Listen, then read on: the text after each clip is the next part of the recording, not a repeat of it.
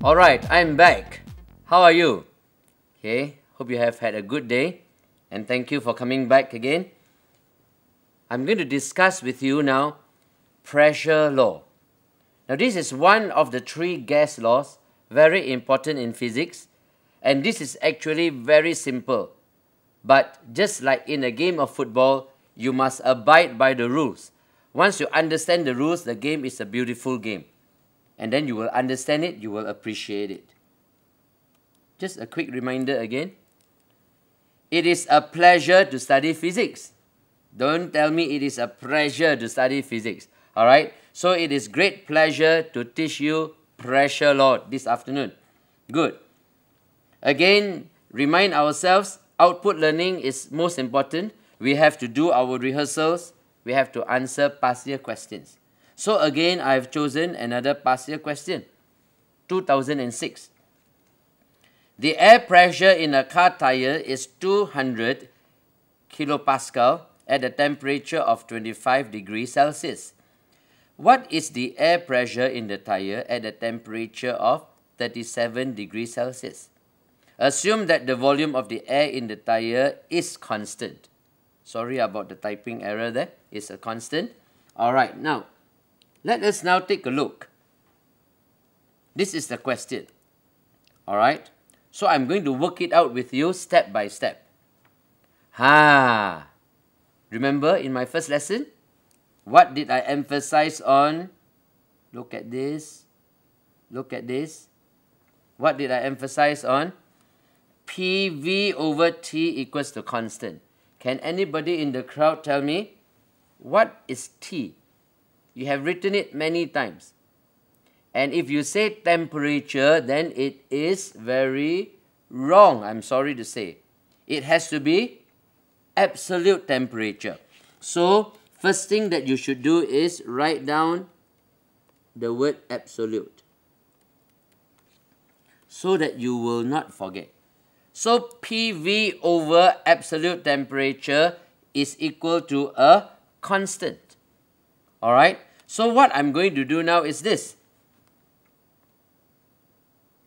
Let us write down step by step in this question, just as in any calculation question.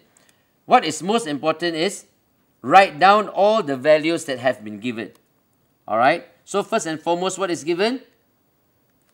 200 kilopascal air pressure. So this is the first pressure. We write down P1 equals to 200 kilopascal. What is the temperature? This is the first temperature, which is 25 degrees Celsius, but T is absolute temperature. Straight away get into the habit of adding 273. I want to use a different color so that you can see straight away the emphasis. So with this, you will write down all together. What do we have? We have 298 Kelvin. That is first pressure P1 and the first absolute temperature 298 Kelvin. Get into the habit of even speaking it out. Absolute temperature. Speak it out to yourself and to your friends. So what else is there? What is the air pressure in the tire? In other words, we want to calculate what is the second pressure. Put a question mark. At a temperature of 37 degrees Celsius. So the second absolute temperature is 37 plus, again use a different color,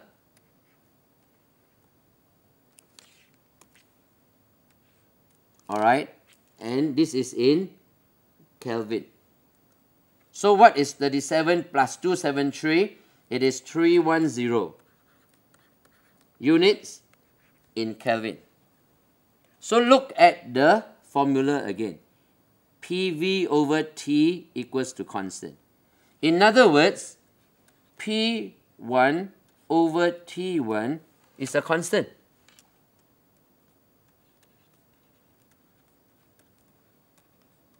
And this constant is also equals to P2 over T2. P2 over T2 is also a constant.